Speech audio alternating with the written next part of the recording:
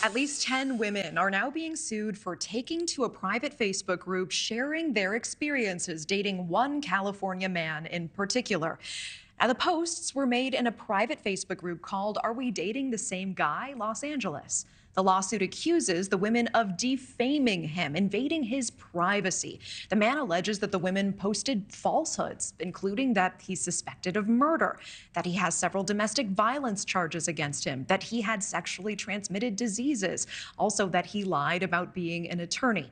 Now, Stuart Lucas Murray released a statement saying, in part, for years, key defendants obsessively tracked, stalked, and incited harassment against me. These are women with whom I had little to no interaction. Joining us now, two of the women in this lawsuit, Olivia Berger and Vanessa Valdez. Thank you both for your time. And Olivia, I do want to start with you. You went out on a date with Murray. What happened? What was he like?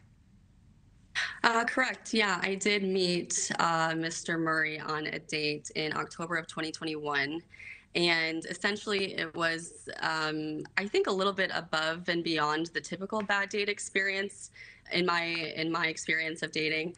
It started off with him taking issue with the various policies of the hotel as far as COVID, and then it escalated from there to him kind of just being very arrogant towards me, very rude in his language and his tone, kind of challenging me in conversation. It, again, wasn't a friendly conversation where we were having healthy debate. It was more so him, it seemed, shoving his opinions. In my opinion, they were pretty conspiracy theory-esque, shoving them down my throat, it seemed. And I did make comment to him that I, didn't agree with what he was saying and we should change the subject. And he then, still asked me to accompany him back to his place after the date was wrapping up. And of course, I did not.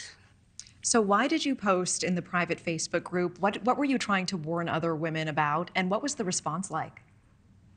I did not, to be clear, I did not make the initial post. So I had joined the group well after my date with him, months later, I believe. And I was just scrolling one day and I happened upon this photo of his face right on my phone. And I just had an immediate response to that, because if you have a date that's bad, you don't forget about it. So I found the post after there were already a number of comments from various women talking about their experiences with him. So my initial comment was simply just adding my experience on that bad date with him. Were you surprised to be involved in a lawsuit?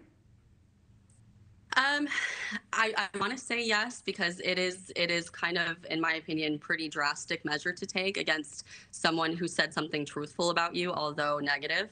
But again, given this particular plaintiff's history and his litigious nature, this is a pattern for him.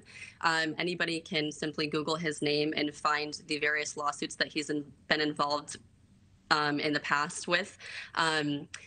I can't say that I'm all too surprised that he chose to go this route. Vanessa, you also had an interaction with Murray. What happened when you connected with him? It was pretty quick out of the gate. He said, let's hang, and gave me his phone number. He initiated a match with me on Hinge and commented on a photo of mine on my profile where he said, let's hang, and gave me his phone number. I said, bold move, and I gave him a happy face. And then he immediately followed with, I'm amused by how you'll mess it up. Oh, wait, you already did. Why is there a guy in your pic, genius? To which I replied, I don't know why you think you can talk to me that way. Read my caption, genius. And then he said, nobody reads captions, moron, but it's fun watching you burn, LOL. Then he went on to say, listen, I wish you well in your search. Good luck. To which I did not respond. Then he sent me another message saying some more harassment followed.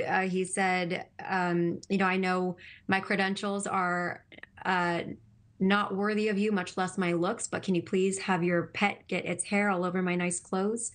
Something very bizarre. And that, I have screenshots of that. We have proof. Yeah. To make it very clear, I never met this guy. I blocked and reported him right after that.